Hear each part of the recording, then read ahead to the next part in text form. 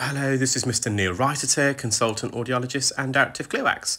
Thank you for joining me in another demonstration video of our recently developed WAXscope. And we have here a very difficult case. The patient's got extremely narrow ear canals, and I'm therefore using our smallest 3.5mm specular. And I just spent some time just orientating the specular so we can see through this narrowing. Now, this narrowing was in the mid-canal portion of the ear canal. If the narrowing was a bit more lateral, then the speculum itself will be able to straighten and dilate it. So this is a bit further in.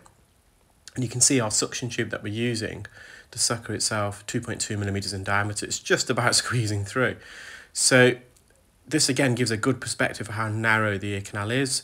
We've removed the majority of the earwax, but there's just some residual wax right directly on the eardrum. You can see there in the anterior recess. So I'm just using a fine end suction probe now, and I've just adjusted the focus. You can see how clear that view is, and we're just trying to tease this out of the narrowing.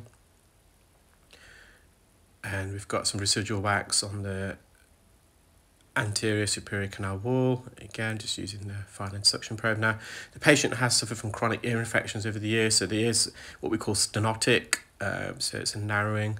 You can see a lovely view, clear view of the eardrum there. Some residual wax on the posterior canal wall, we'll leave that. And it's the same story with this is their right ear, extremely narrow ear canal. Just adjusted the focus here, and at the moment I'm using the larger sucker, the Zollner suction probe, the standard 2.2mm diameter probe. You can see it just about fits into the ear canal. And you've got some keratin around there. So if you are interested in the WAXscope, it's due to be launched in early autumn 2022. Please do email info@clearwax.co.uk to register your interest, and we can keep you up to speed and up to date with all the developments relating to both the WAXscope and also our flagship product, the iClearScope. So we've removed the more lateral wax. This is again beyond the midpoint of the ear canal. I'm just trying to get a good central view, and we're just moving this away slowly but surely. Again, I'm just trying to dilate the entrance of the ear.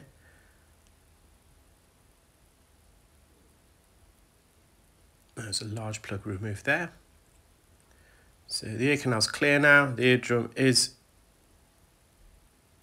visible. There is some residual wax just on the posterior, the floor of the ear canal medially, so I just used a fine end, just going to hover over. If it comes away, brilliant. If not, we're just going to leave that. You can see that great magnified view we've got. We can even see the annulus there.